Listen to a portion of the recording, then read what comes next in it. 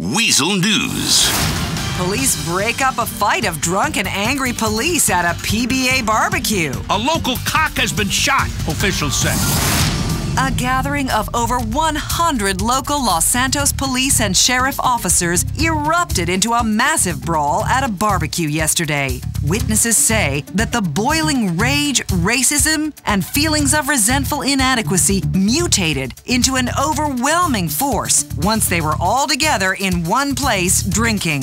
One woman witnessed the fight. Cops are angry dicks. It's good to see some cop-on-cop beatings. The officers responsible were let off with a warning.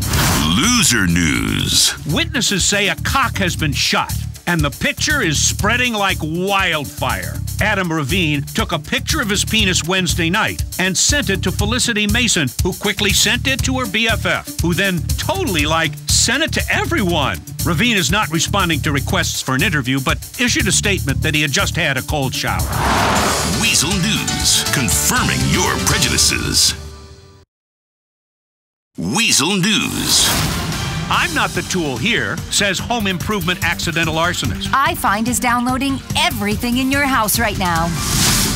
Lambasted in the press in recent days, the man who is trying to sue U-Tool after literally getting his wires crossed and burning down his house has come out to defend himself, saying that this is not a case of a bad workman blaming his tools, but rather a case of an excellent workman blaming substandard tools he was sold on false information. Tech News. Internet darling EyeFind, which has figured out an ingenious way to make money off of everyone else's content and privacy, announced a new initiative that will send EyeFind vehicles down all streets in order to download data from your computers, tablets, and phone via your Wi-Fi. The company said that this will allow you to quickly search the internet for your own personal data, making your life much more organized and secure. That was Weasel News. Weasel News. More winners in the aftermath of the Liberty-City storm. Illegal immigrants say America is worse than third world countries. Businesses across the country are rallying to capitalize off the storm that ravaged Liberty City. First, the gas and electric monopolies, then the automobile industry, and now social networking websites are in on it, shilling massively discounted vouchers for hotels and restaurants damaged in the flooding. Illegal immigrant news. Illegal immigrant Miguel Gonzalez is not alone. He's upset with America and heading back home. I called my family and said, I'm coming back home. Mexico is a cakewalk compared to this crazy-ass place. Officials worry that the trend spells trouble for a nation now unaccustomed to doing any real work. That was Weasel News. Weasel News. Sexomnia sufferers retreat weekend pitches hotel into chaos. Americans tell their government to please spy on them. Sex News. A hotel in Puerto del Sol was plunged into bacchanalian anarchy when a support group for sufferers of sexomnia began to molest other hotel guests and a small riot erupted. Sexomnia, a condition where people act out sexual desires while sleeping, is a disputed disease with many doubting its existence. Either way, for some hotel guests, it was all too much. The recent announcement of an EyeFind program to download data from people's computers, tablets, and phones via Wi-Fi routers has the overwhelming support of the community, experts say. A recent disclosure that the government was conducting illegal surveillance of Americans' phones and internet activity was met with a collective shrug, as people are totally excited about those masturbating monkeys on Fame or Shame. Weasel News. Confirming your prejudices. Weasel News. Want to follow in the footsteps of your favorite celebrity, alive or dead? Los Santos is #1. The city has just won the beloved title of most polluted city in the world. The Hookah Palace Hotel is offering new packages to vacationers. The Jazz Torrent package comes with a keg, full bar, and piles of blow, just like the famous night that he shat himself in the elevator and went running out into the street naked. The Tommy the Nightmare Smith package gives you exclusive use of the pool, your own DJ, to make you feel like a superstar before drowning in your own vomit, just like the legendary rock guitarist did. Pollution news. Residents of Los Santos are smiling through the smog. The city recently won back the coveted title of most polluted city in the world. The party and litter spilled out into the streets of Vespucci and Del Perro. Ha ha! We won! You hear that, Beijing? USA! USA! USA! Weasel News, confirming your prejudices. Weasel News. Guests say that the world's first 100% self-sustaining eco-hotel stinks. Crime scene cleaner can't find love. Guests at the world's first 100% self-sustaining eco-hotel in Norway are complaining about the smell and skin rashes caused by the decision to make the walls out of dried human compost. If I wanted to sleep on a pile of used car tires, I'd get a heroin habit. A Los Santos city official is trying to find love. Only problem is, Gary Malpass is a crime scene cleaner, a job he says is turning the ladies off. Let's hear what he's got to say. Women just aren't interested in cuddling with the guy who spent the day cleaning brains off the wall. As a result, Mr. Malpass has decided to do like many proud Americans before him and invent a fake biography for a new life lived only online.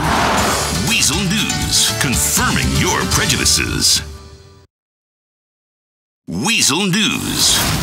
The drug epidemic of toilet cleaner is sweeping across the city. Another 95-year-old water main breaks in Liberty-City. The war on drugs. Smoking the drug known as toilet cleaner was once confined to rednecks, but officials say now that it's crossed into damaging middle-class lives, we should all be worried. One local woman says the drug is dangerous. It was awful. I woke up and my mouth tasted like crap. Doctors say smoking the drug makes users consume feces. In the third such incident this week, a 95-year-old water main broke in Liberty-City, flooding a 2-block radius of houses, prompting residents to ask again, if we're supposed to be the leader of the free world, why does our plumbing date back to before women could vote? Weasel News, confirming your prejudices. Weasel News. A local man has been taught a life lesson at a Los Santos University stabbing. A legendary philanthropist honored. The cost of college is skyrocketing, with students often going into debt for $100,000 to $200,000. But Los Santos U sophomore Timothy Edwards says he has learned a valuable life lesson at the school when he was stabbed at a football game. I learned that people take football very seriously, and if you disrespect another man's team, he will stab you in the face. College has taught me a lot. A prominent philanthropist and star of the Black Tie Benefit Gala circuit was honored last night for the services to philanthropy and altruism in the state at a gala $1,000 a seat event attended by many of the city's great and good. Life is about awards dinners, patting ourselves in the back and tossing some coins to the less fortunate. All proceeds went to the next awards ceremony in which people will honor the city's most generous awards show hosts immediately after the annual awards show for Best Awards Show dinner. Weasel News, confirming your prejudices. Weasel News. A crucial pipeline from Canada has been bombed. Los Santos has won a culinary award for exceptional food poisoning. The war on terror. Canadian insurgents are claiming responsibility for the bombing yesterday of the Trans-Canadian to Los Santos hydro pipeline, which is still under construction but is already bringing much-needed water to the state. The terrorist organization says that Canadian water is for Canadians, eh?